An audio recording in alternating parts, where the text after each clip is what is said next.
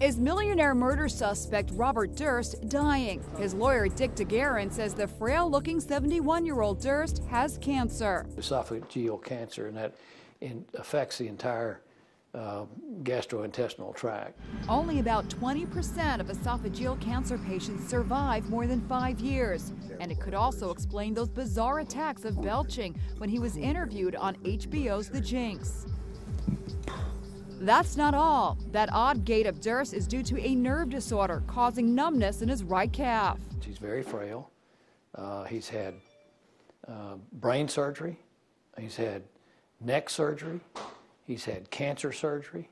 He needs to be in the hospital. Durst also has a mild form of Asperger's syndrome, which may account for some of his eccentric behavior. Durst is now a patient at a prison hospital outside New Orleans. His head has been shaved. According to his attorney, the shaved head reveals a large scar due to brain surgery. 48 Hours is featuring the Durst case this Saturday. Correspondent Erin Moriarty. He had a shunt put in his brain recently because he has hydrocephalus, which is water that gathers on the brain.